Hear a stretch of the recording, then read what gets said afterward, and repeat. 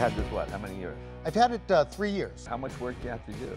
Yeah, you know, it was amazing. The car was Ziebarted from the factory. Okay. This was a full rotisserie restoration, so the body came off, they media blasted it, and believe it or not, underneath all that Ziebart was a beautiful body with no rust.